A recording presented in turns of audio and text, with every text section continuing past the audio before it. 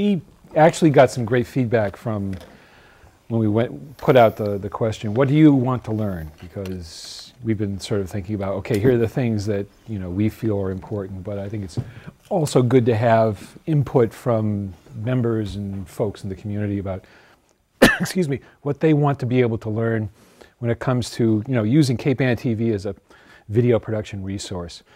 And so we've done lighting, we've done how to use the menu in the camera, a bunch of other things.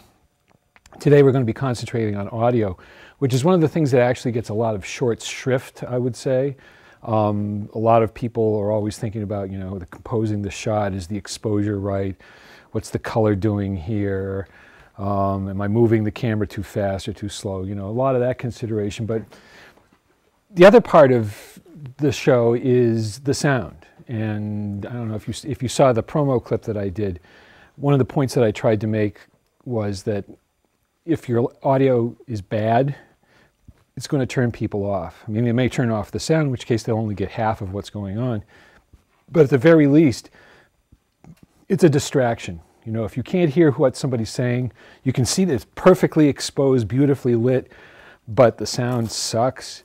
It's going to really mess things up. And the more you start doing this for, audiences, if you more put stuff on the air and things like that, it's something you really should be watching. So I figured it would be a good time to, sort of take the response that we got and do something with it. So today we're going to be talking about audio. So one of the main things to figure out is what microphone are you going to use? Because in the end, that's basically what the ears of your situation are. What you can do a lot of times is just, if you're desperate and you didn't bring a microphone with you or something like that, just turn on, make sure that the microphone in the front of the video camera is actually working.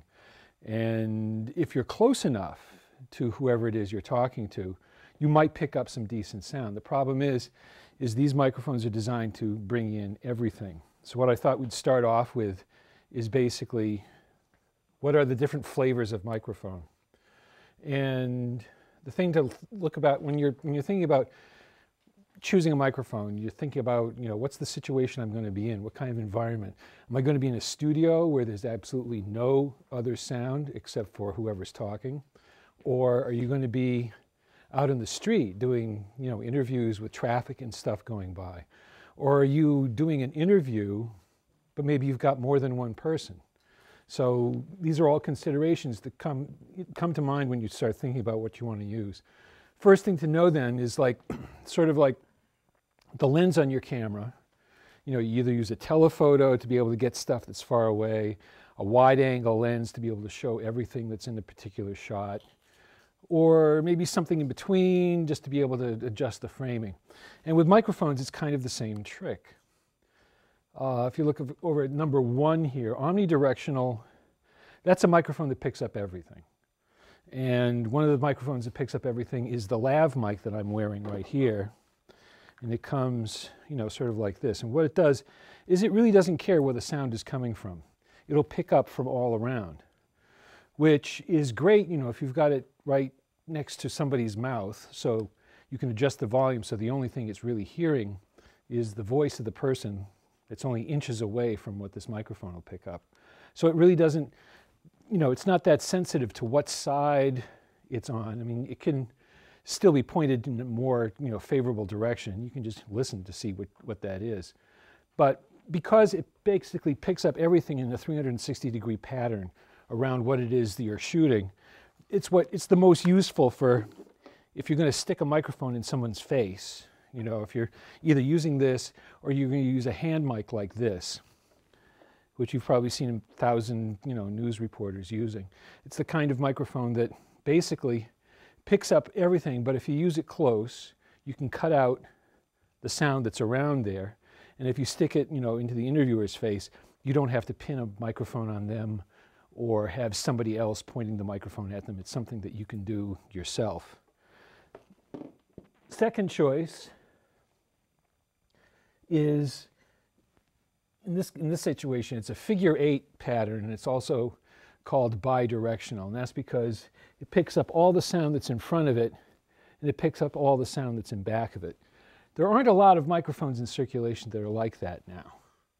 What they're usually more like is the third pattern, which is the cardioid, and what that is it's a design of microphone that picks up a lot of what's in front of it, but almost nothing of what's in back, so that you can really be very directional, with what you're trying to record.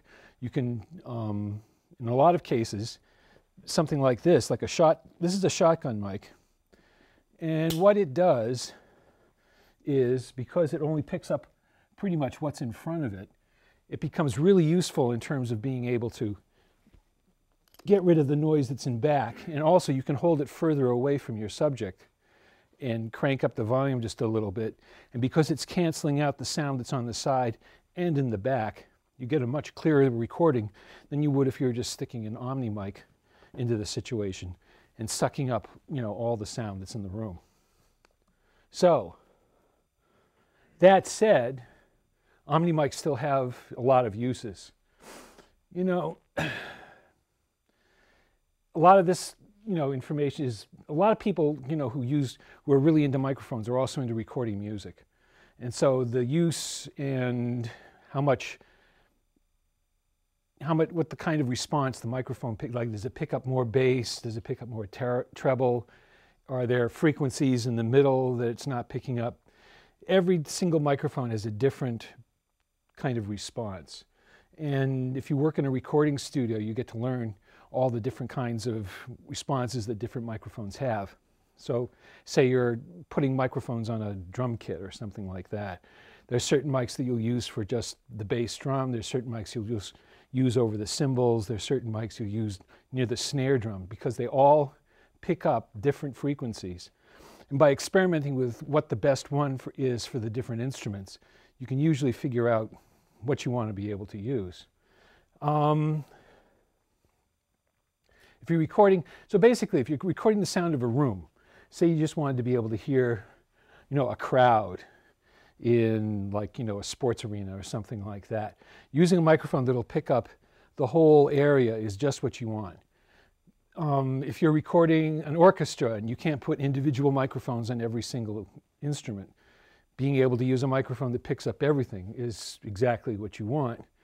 And what you can also do is use two of these microphones set up, and it's kind of like the way this thing is set up.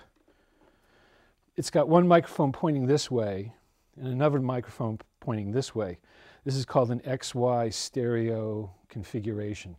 And you can do the same thing with get identical microphones. Get, like two of these or two semi-shotgun mics or something like that, and use those on a sort of crossed axis like that, and you'll pick up a stereo sound that's really good.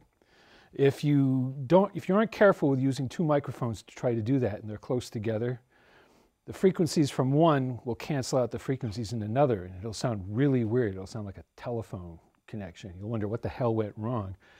That's what happens, is if audio waves collide with each other at a certain, it's like ripples on a pond. You throw a rock into a pond, the ripples go out. If you throw two rocks into a pond, the ripples end up bouncing into each other. In audio, where that happens, sometimes it'll cancel out the frequencies where they're colliding, and you won't hear that frequency at all. So if you're going to play around with using two microphones for stereo, get an idea of what kind of response you get in a room, outdoors. In most cases, you probably won't deal with it because it's a lot of work to try to be able to get it right. But if you're recording studio, musicians, or any kind of thing in a studio where you want to get a real clean stereo sound, that's one way to do it. So, you've got something that can only record the front and the back. You've got something that can only record the sides. If you put those two patterns together, that's where you end up with the cardioid pattern, which is canceling out the back and picking up everything that's up in the front. And basically, what they're really good for is if you're in a situation that's not made for recording sound. like in a hallway, in a hall, in just an office room or something like that. And you want to be able to get what people are saying really clean, and you don't want to stick a microphone on them. The cardioid or supercardioid microphone is the one that you want to be able to use. This is a small shotgun. This is a sample of a, it's very directional in the front. It almost picks up no sound in the back, and it totally cancels out the stuff on the side. But you still need to be able to use this one within a few feet of who's talking. There are other shotgun mics you can rent if you want. This one's designed to be used in situations where you, like say you're doing a news conference and somebody at the podium is talking, and they've got a microphone on here, if they've got a microphone sitting on the stand. And you want to be able to get whoever's ever asking the questions. I mean, half the time, you listen to, Patriots post-game shows, other things like that, some news conferences. You can't hear what the questions are, which makes whatever the response is at the podium kind of almost senseless, because you have no idea. They say, yes, and we try not to do that. You have no idea what the question was that prompted that response. Microphone like this is great because it'll really pick up stuff that's a far distance away, has excellent side cancellation. So it's really like a telephoto lens. Whatever you point the thing at, you can, pretty much just isolate the sound that's like right in front of it. So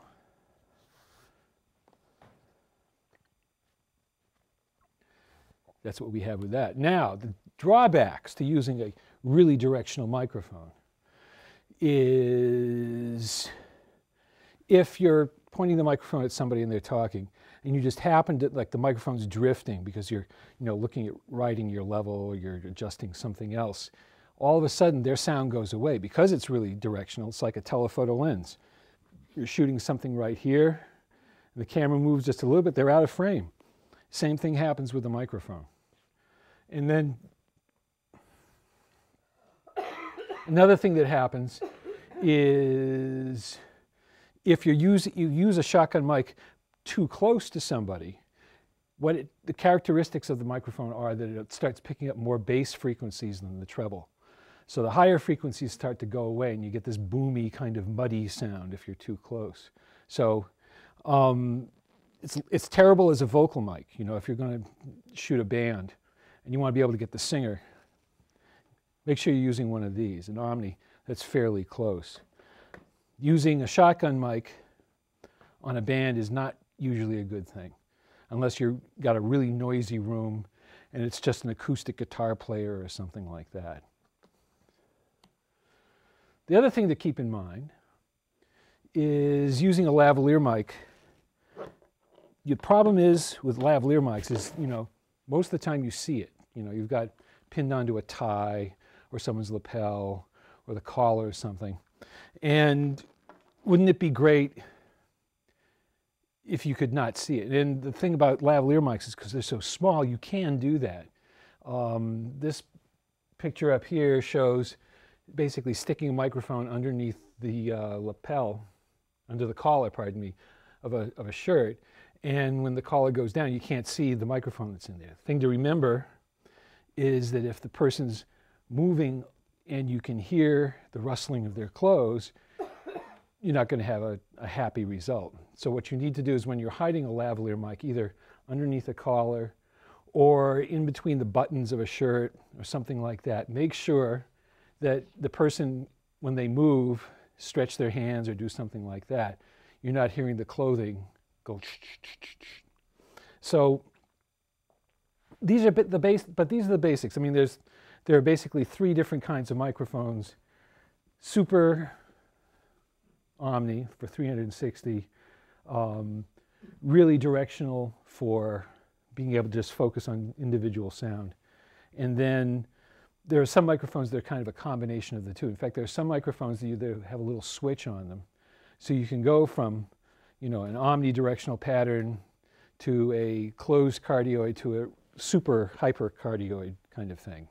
I don't think we have one of those mics here, but it's one of the tools that's available. If you don't know which one to use, this way you always have the right microphone. But There are always drawbacks to making, it's like a cleaning solution that's great on a car could be absolute disastrous on your stove. You know, so it's like using the right tool for the job or using the right solution for what it is you want to be able to get is really important. So what I thought we'd do is just sort of try out some of these microphones and see what happens. So let me switch over our visual aids here.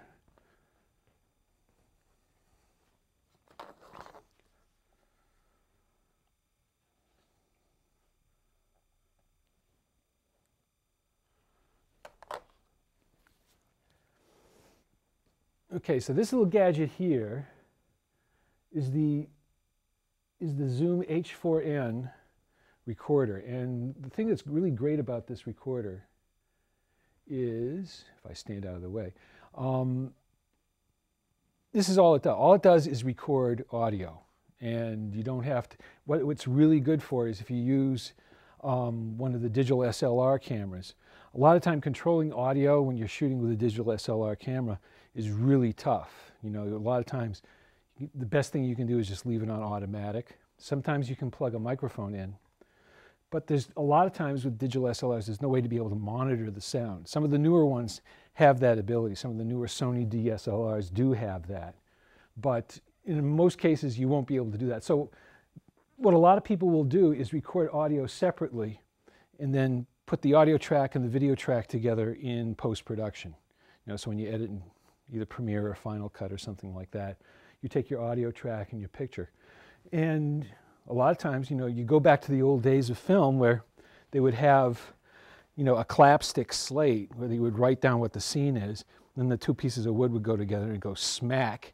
And that would be, you know, where the two pieces of wood came together, and where you heard the bang on the audio track, that's where in the editing system you kind of line those two up. And then everything would, then the sound will run in sync with the picture for the rest of it.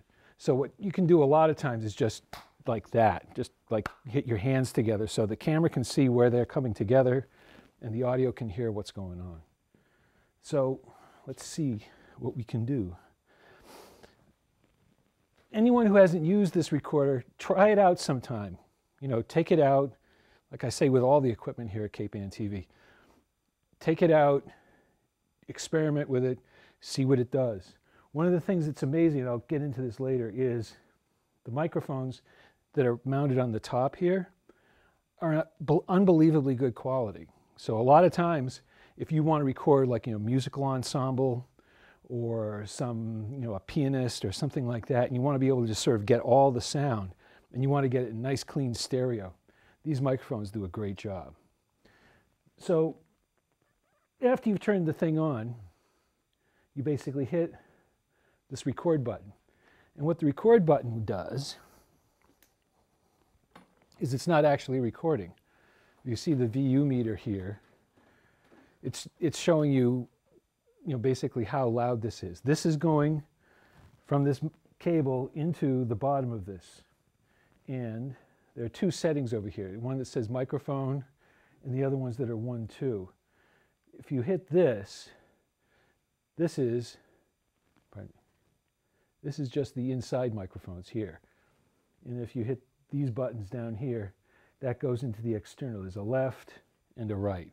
There's a way you can set this up so you can be using both the left and the right XLR inputs and the two microphones on the top. So you can in effect have a 4-channel recording going on, which gives you a lot of flexibility. What you can't do is control the audio levels individually. You can't control these microphones separately from this. So you basically are going to be trapped into using whatever the loudest signal is. You got to turn it down so that's the one that it's all set for. And you hope that everything else is kind of the same. But if you're just going to be recording on 2 channels, which is a lot of what you do with, you know, a video camera, is you record either on the left channel or the right channel, either 1 or 2. Same thing happens here. You have that same kind of ability.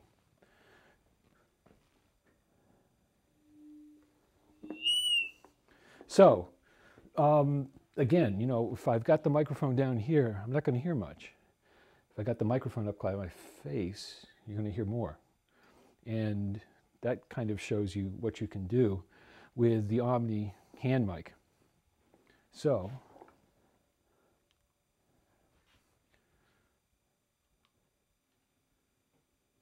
I got an error message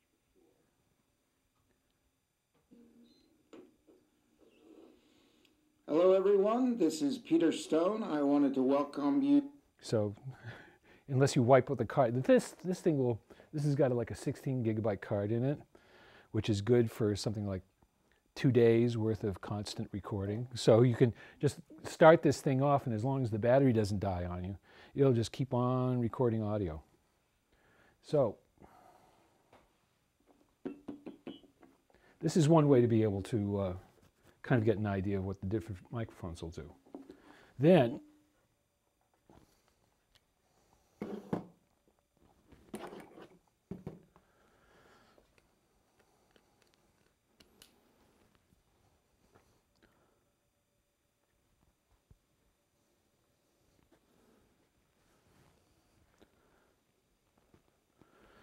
no, I don't think I turned the phantom power on here.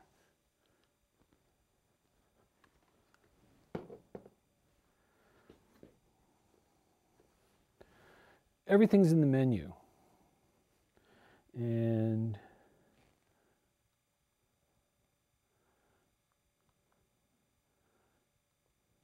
you can see there are all these adjustments that you can get into. Oh, one of the things that you could also do is, say you've only got one microphone going in here. You can turn on the mono mix feature, and you'll get the signal on both channel 1 and channel 2, in case you don't want to, in post, have to get rid of one of the channels, which sometimes you do. So, everybody know about phantom power? Phantom power is when you've got a microphone that needs to have external power to be able to make it work. This microphone here has a little on-off switch, so you can, it's got a battery built into it. When you turn it on, the red light goes on. You turn it off, it goes off. So it's self-powered. And these dynamic mics, like this one, don't need any power, because what you're doing is the electromagnetic current that's created with the capsule here goes directly into the recorder. All right, so now, but phantom power is basically a way to be able to power the microphone right through the microphone cable. And there's a switch for that also on the audio input on your camera. So if you're using a microphone that needs external power, which some of them do, or you're using this and the battery dies, you can switch over to phantom power and power the microphone that way. So let's turn on the phantom power and kill the menu.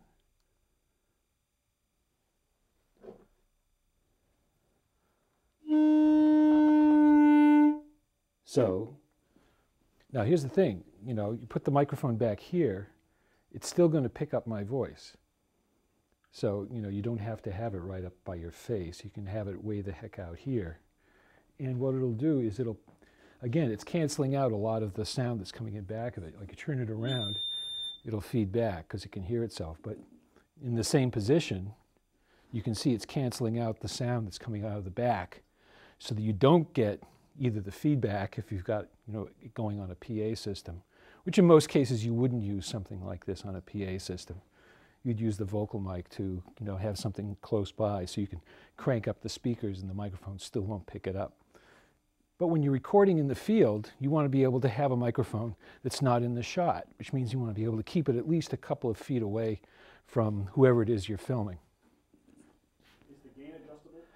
Yes, it is. There's a little, there's a lever on the side here that says audio level.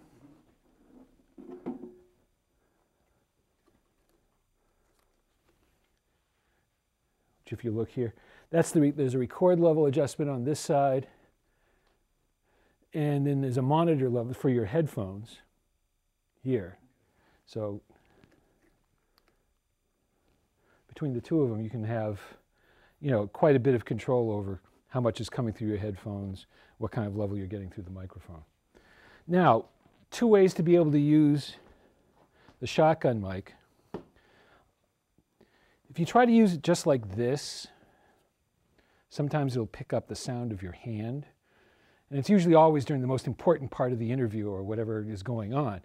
So that's, one way to be able to make sure that doesn't happen is to use a shock mount pistol grip like this.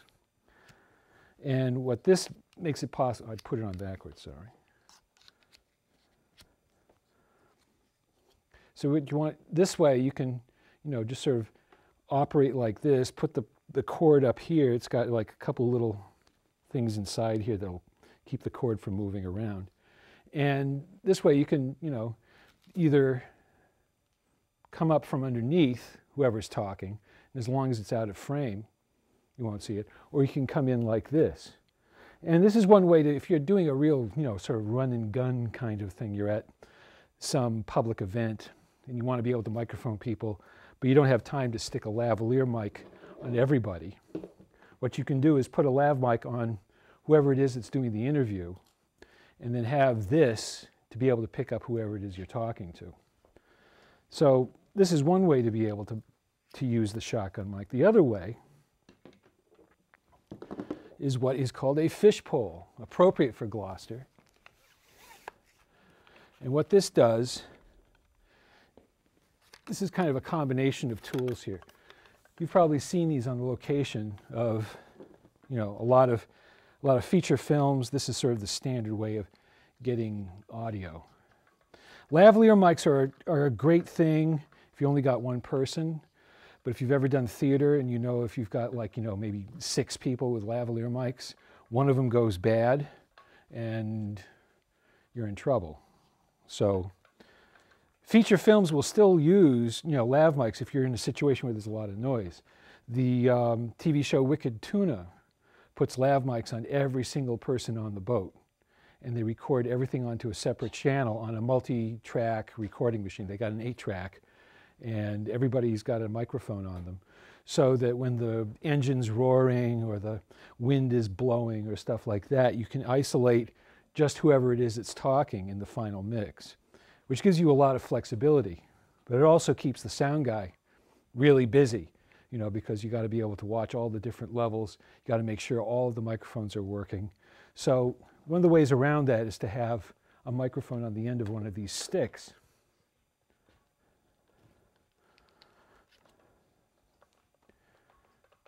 And this particular,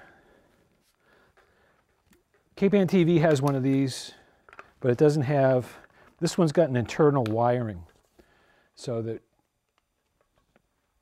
you can plug the microphone in with this wire,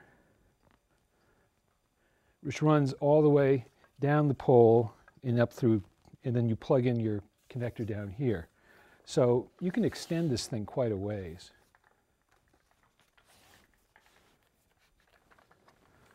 So you've got, a really long, way to be able to get the microphone in on somebody. Now, what, a lot of folks try to do is, because it's less fatiguing, is, sort of hold the microphone like this. The problem is, all of this part of the pole could get in the shot. If you're moving the thing around, you're going to see it. So the best way to be able to hold a fishpole is to like this. So you got your hands over your head. This way, no part of the pole gets into the shot. Of course, if you got a long shotgun microphone like this, you're going to end up with maybe it getting in the shot. So maybe you don't need as directional, as long a shotgun mic as that.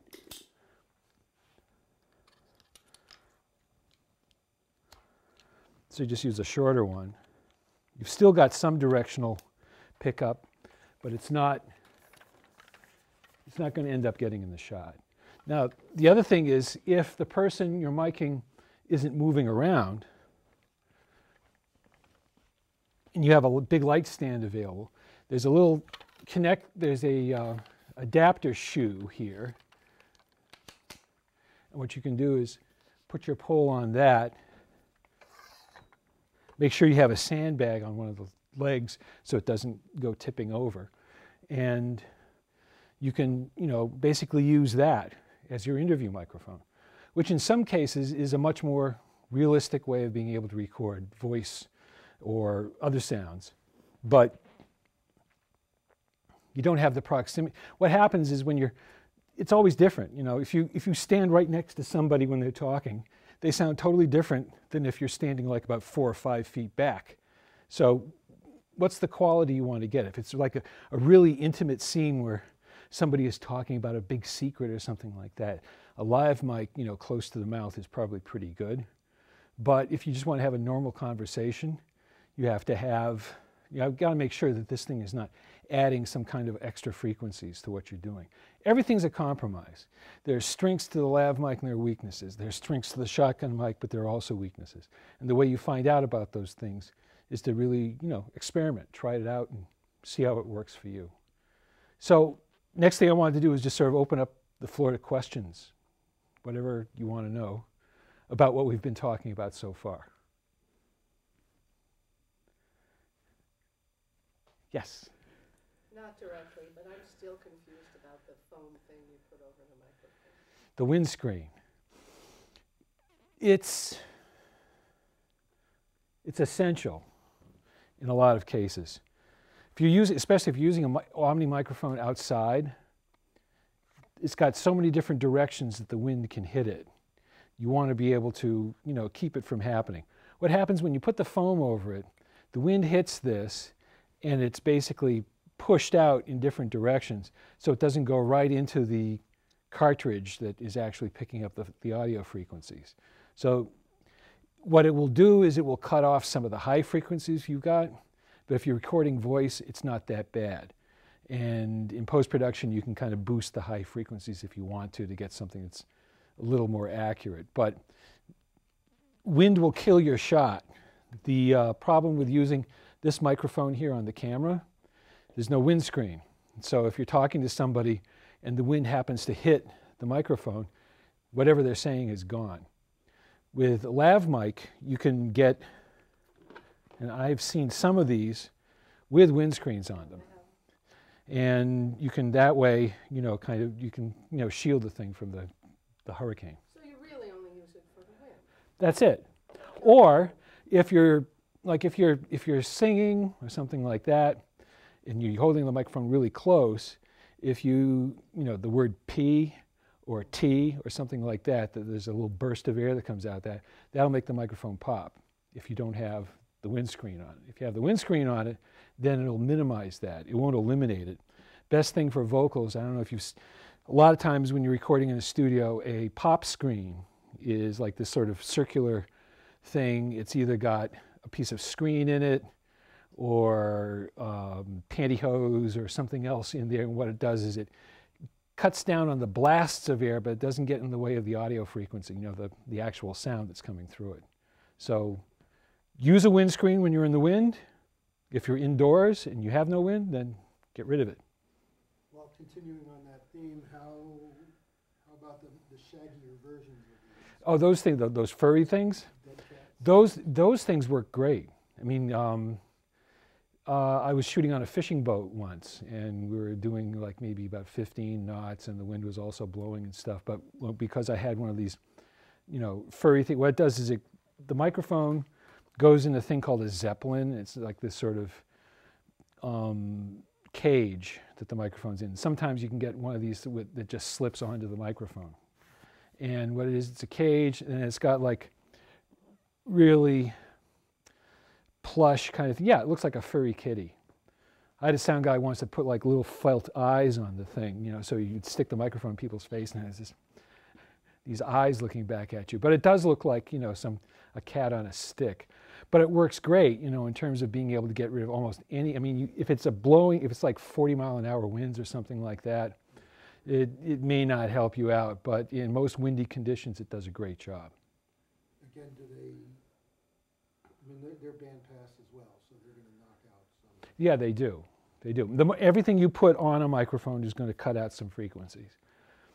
And what they do is with the furry things, they designed it so that it has, you know, they find the sweet spot where it's cutting out the wind to the maximum effect, but it's also not interfering with the audio frequency. So you end up with good audio without big blast of wind. You kind of want to have an ear open, so to speak, Yeah. to the filter being appropriate for the brand or model microphone you're Right. using, again, for Yeah, compensation. exactly. And you want to make sure it fits. I mean, that's the other thing. Yeah.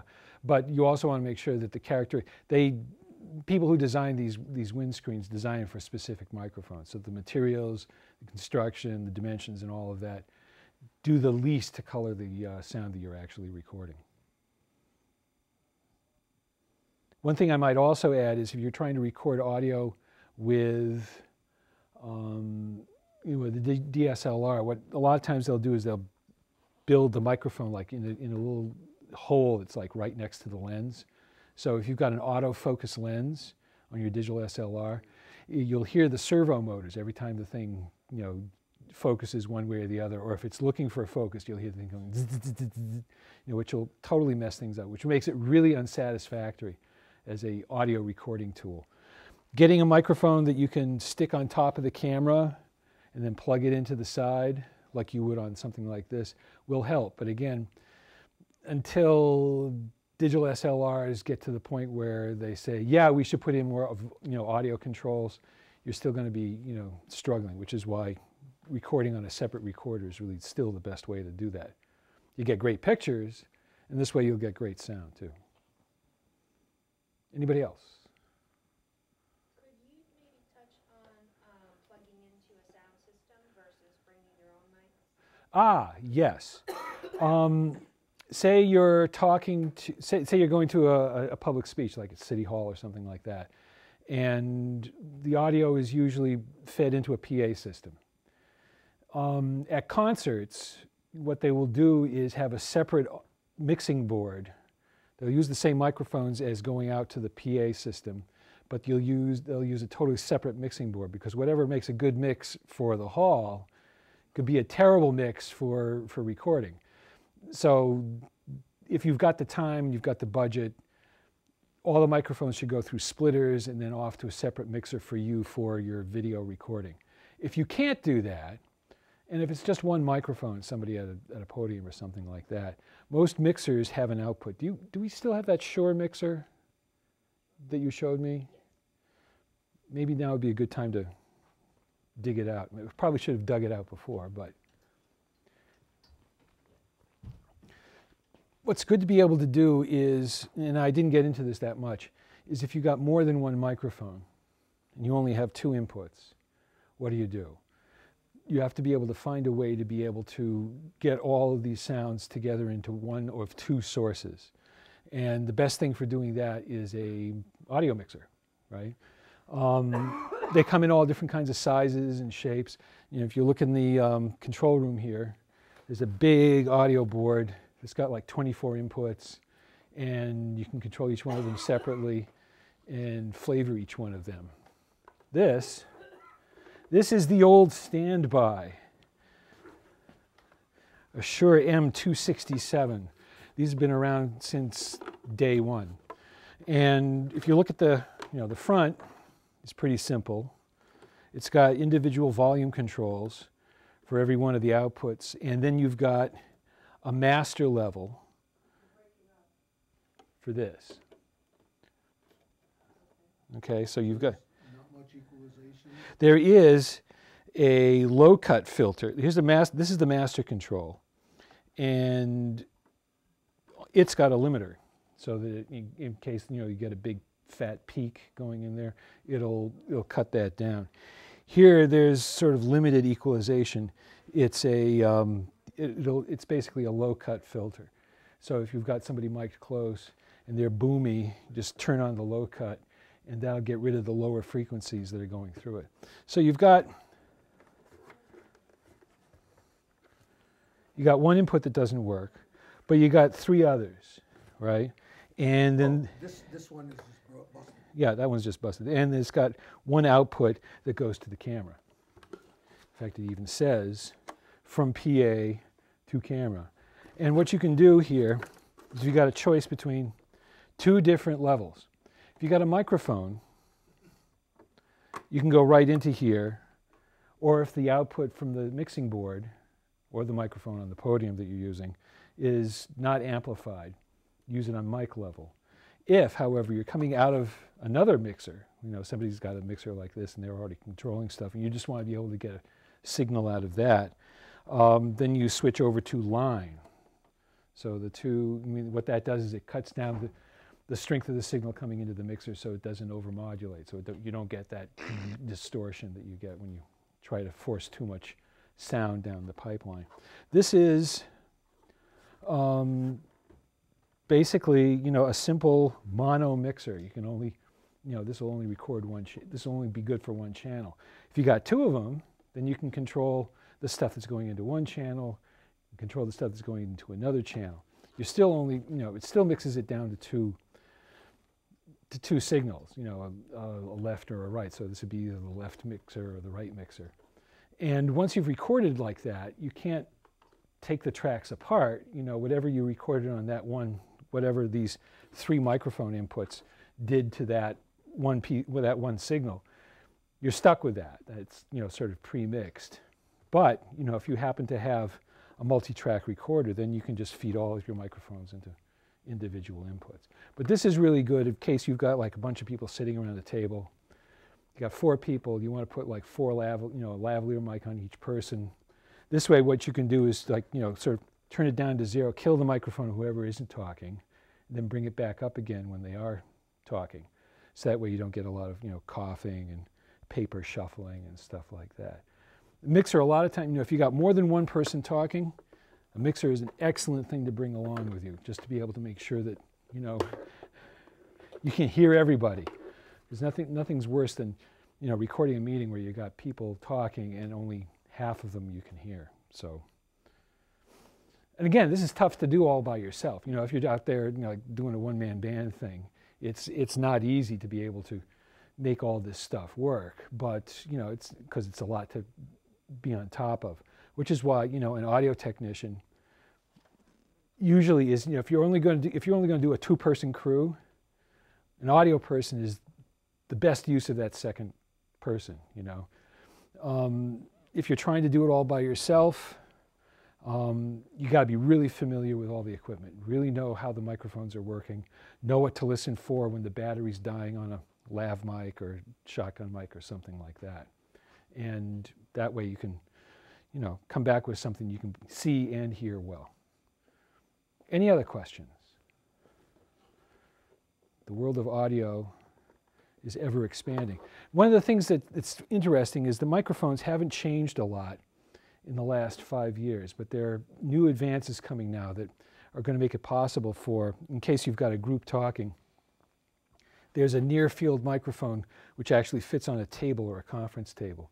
And what it'll do is it'll pick up just voice frequencies, but it'll cut out all the other frequencies around.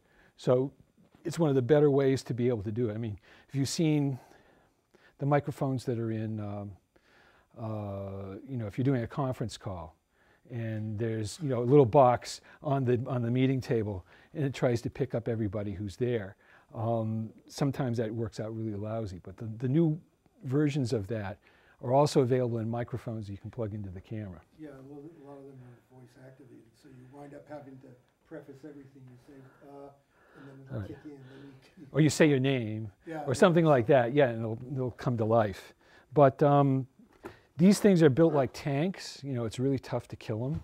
So it's a good thing to be able to, I mean, it's, you know, extra weight to carry around with you, but a lot of times it can really, you know, save the production if you've got a way to be able to mix audio together.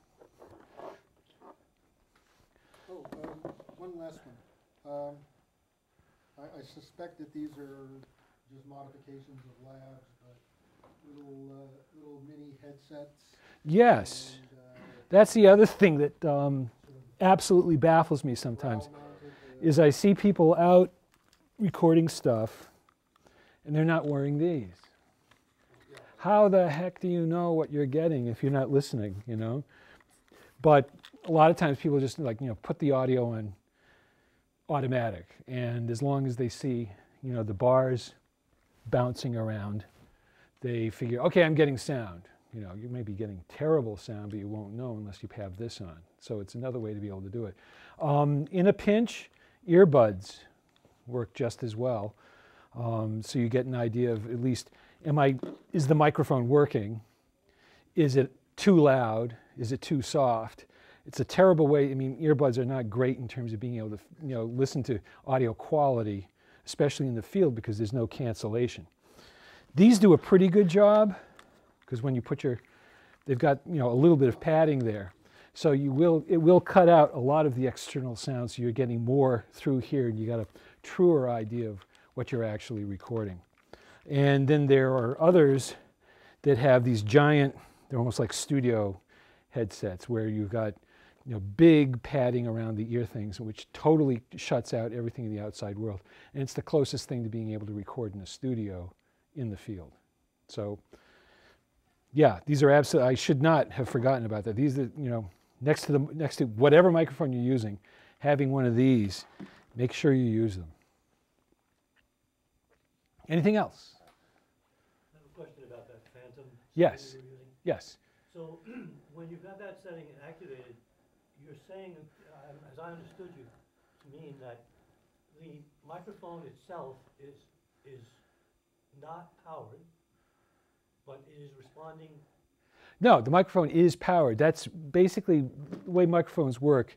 Is there's a little, you know, there's a capsule in here with a diaphragm. And as you talk into it, the diaphragm vibrates and sends those vibrations into whatever cartridge here is picking up, is taking those vibrations and turning them into electromagnetic signals. So the electronic signal that comes out of this microphone doesn't need any auxiliary power to make it work. But with this microphone, it's much more sensitive. It's got a much larger sensing cartridge in it. In fact, it's a ribbon that goes the whole length of the microphone here. It needs to be powered because the energy of sound hitting it is not enough to be able to send a powerful enough signal off to your recorder. So that's why you have to power these things. Sometimes there was a time when you had to have a separate power supply. You would plug the microphone into the power supply and then plug the camera into the power supply. The power supply was yet another box that you had to carry around with you. Then as soon as they figured out ways to be able to, you know, put a battery inside the microphone, that helped a lot. And then as enough of these microphones were available in mixers and cameras and things like that, they provided for phantom power, so that either a 48 or a 24 volt DC, you know, power source was basically going into the microphone so that it would actually work. Old style, conventional telephones, just in, you know, your house phone, that's a fan powered on 45. So. And the really, really early ones were not. They were totally not powered. There was like, you know, carbon powder inside a cartridge, and as you talked into the diaphragm, it would, you know, hit the carbon particles, and that would create electricity, which would go out on the wire. This is like 120 years. Yeah, this is a very long time ago. But these work practically the same way. You know, it's creating its own electric signal, whereas this is creating a very faint electric signal which has to be amplified. So essentially what it's got in here is a tiny amplifier that when the 48 volts hits that, activates at the preamp, and then you can hear what's coming out of that. That has a AA battery in it, right? Yes, And you switch it on. and you switch it on, or you activate, if you look at the cameras here, there is a switch for plus 48 volts. And that's the phantom power for that particular output on that. So if you've got a microphone that doesn't have a built-in battery, that's how to make it work. If the battery dies on yours, or you don't feel like killing the battery, just leave it switched off and use the phantom power that comes out of the camera. Of the two variants on Phantom, is the 24 volt or the 48 much more common than the others? 48 is more common. In fact, this one only doesn't give you the option. The phantom power is only 48 volts on that. Some microphones are only 24 volt. You won't kill it if you put 48 through it, but it just won't work. So know what kind of voltage your phantom power needs. Are they typically marked? Yeah, they'll sometimes, well, I would say yeah, but sometimes they aren't. You know, sometimes they'll say phantom power 48 volts. Sometimes they'll just say phantom power. Sometimes it won't at all. It won't give you a clue as to, you know, what it is that's going on. The other thing to know about when you're using a microphone, I don't know if you can see this, but this has got, you can cut off, sometimes there's just a switch on the thing that you can cut off the low frequencies. That's what this is. The left side of, you know, here you've got a line just which is flat, you know, flat response. And over here, because it's got a notch down on the left side, that means the bass frequencies are getting cut out. So, and because shotgun mics will introduce a lot of extra bass frequencies, it's good to have a microphone that you can do that with, so you don't have to worry about messing with equalization in post-production. What else can I tell you? Don't let the batteries die. Carry extras. Exactly, especially with lav mics, because what they'll do is, as they're dying, they'll get a little bit crunchy, but only for like a minute or so, and then it's gone. So the thing to be able to watch is, you know, especially if you're going to be doing an important interview, put new batteries into the lav, both the transmitter and the receiver. Because if you know, last thing you want to do is tell people to wait, I got to change the batteries on your microphone. You know, anything that blows the flow of whatever it is you're doing is not going to be conducive to a great shoot. So one thing, again, what I would recommend is try out different microphones, take out the Zoom recorder and see what it does. Because one of the very cool things that it does, in a lot of ways it is. You just got to remember to turn it on when you turn on your camera, you know. But if you got a digital SLR, you're going to think of it anyway because it's the only way to do it. This has a little tripod thread in the back. This is a monopod, which you can get at any camera store for under 20 bucks. And, right, so you get rid of the external microphones. You put on, you know, you put on the internal microphone here, and then just, you know, you can do the same thing as you would do with a boom microphone, but just, you know, hold it over their head. It's, you can't watch the meter, you know, but if you pretty much, you know, if you've got the headphones going through here and you're just listening to what's going on, you get a pretty good idea if you've got audio problems or not. But because that's a monopod, it doesn't have the built-in conductor. No, it doesn't. It's just like that. But you don't need it because it's all self-contained. You know, the microphone, the recorder, everything's in one place. The only thing you need to be able to run is the headphones into this jack. And just, yeah, just sort of twirl it around there. The other thing that does a good job of keeping, you know, if you don't have a boom pole that's got the wire built into it, is hair ties. I don't know if you've seen them. They're like a rubber band with a little couple of plastic balls at the end. You wrap those around and it'll just hold it onto the boom pole and it'll never get loose and you won't have to worry about rattling in the wind or anything like that. You can also get a windscreen for this microphone setup here. Usually, I don't know if, does the station still have that? Have you seen it around?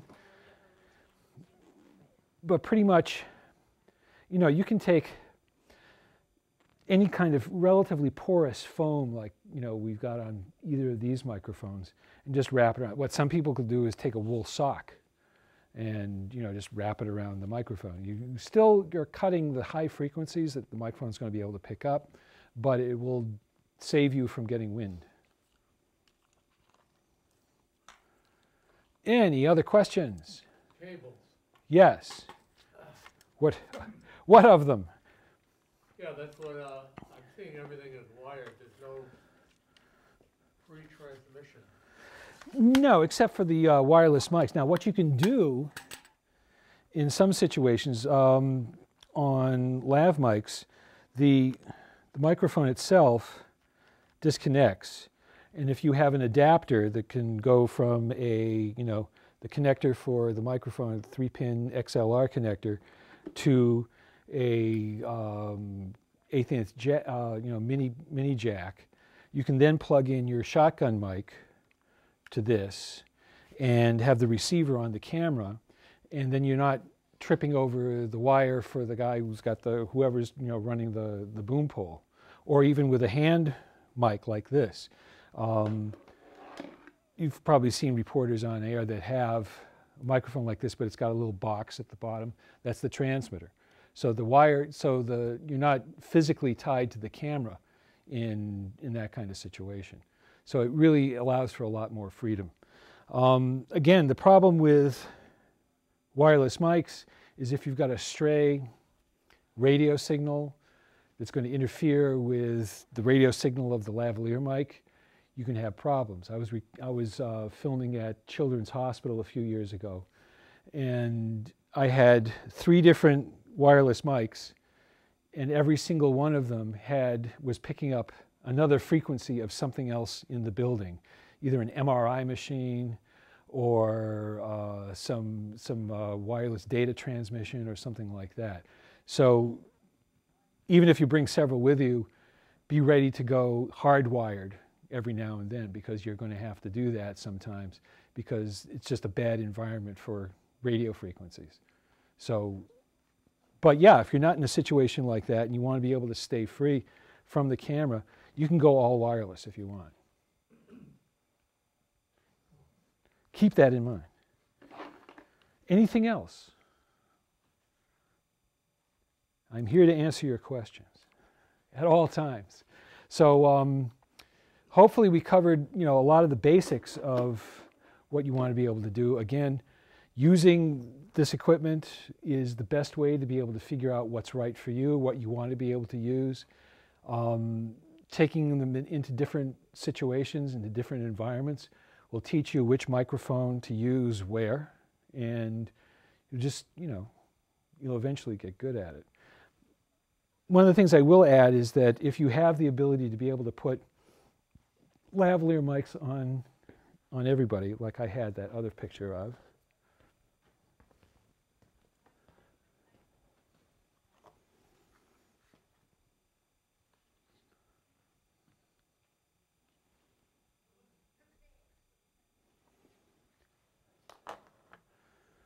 what some producers will do, like, including Wicked Tuna, is put lav mics on everybody, hide them, have them running for the day, but also use the shotgun mic on another channel. That way you're totally covered. You've got every potential source covered. And sometimes that makes all the difference in terms of just having something usable. Because when you're shooting in a documentary kind of situation, you can't control what the next sound is going to be or what someone might be able to say off screen or something like that. Being ready to be able to be flexible and to be able to jump on whatever kind of situation you need to have is really going to make the difference in terms of having a successful shoot or not. So again, getting familiar with the gear and being able to pick the right tool for the right job, sometimes you have to make a decision right there on the spot, is really what's going to make a difference in terms of what your finished product's going to be and how hassled you are on location or while you're actually doing your video. So, the other thing I would add, everybody who has an iPhone, a smartphone, that's an audio recorder. You can either use that, stick it in somebody's face in a pinch. If for some reason the camera has to be far away, but you can get close to whoever it is that's talking, you're in a noisy room, use your iPhone. Things like Voice Memo and a couple of other apps that come with the phone, just use that as your recording device. And a lot of times you've seen news conferences, I'm sure, where reporters are just sticking an iPhone in whoever it is that they're doing the interview with. What that does is the same thing as the Zoom. It gives you a chance to be able to be totally wireless, completely mobile, be able to put that in. And also there are adapters now for the iPhone that, well, if you got an iPhone with a headphone jack, it'll work on that. And actually some of the new ones will go into the micro thing. And Radio Shack, for example, has a splitter. So you'll have a conventional audio headset out, and then the microphone in. Of course, it's a mono. Yes, but in most cases, you're only going to try to get one source anyway. But again, this thing has automatic gain on it, Right. and you gotta remember which direction the audio is Yeah. being We're, recorded from, so. yeah. Exactly. Don't stick the other end into whoever's face it is you're doing. But you know, again, it's the kind of thing that in a pinch works out actually pretty good. So know the options that are available to you and make the most of them.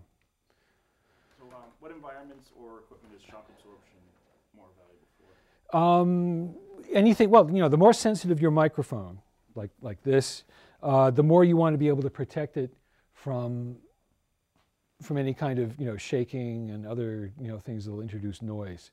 So a good shock absorber like this. I mean, some microphones are not that sensitive. Some shotgun mics actually you can just sort of clip directly onto whatever, a hard connection onto the pole. But sometimes that's not good enough. So this number here has shock absorbers built into the clips, and also there's another shock absorber here where it connects into the handle. So you've got like two areas that are protected from whatever banging around you might end up doing. Sometimes just walking with the microphone is enough to make a thing make noise. So again, it's knowing the microphone, knowing the equipment that you're using will make all the difference in the world of what you end up with. And I think that does it. So one thing I would like to announce is next month on the 21st, we're going to be doing a workshop on green screen, and it's going to happen at night. We've scheduled this to happen at 7 p.m. So I know you folks are able to make these lunchtime things, but we're going to see how many people we can bring in for a nighttime presentation. It'll run between 7 and 8. We'll just get into the basics of using the green screen here in the Cape Ann TV studio and trying out some of the things you can do with it. Hopefully get more people thinking about what they can do with some of the neat tricks you can pull off with a green screen. So tell your friends. We're going to be doing that. We'll have a public announcement on the website pretty soon. And thanks for coming.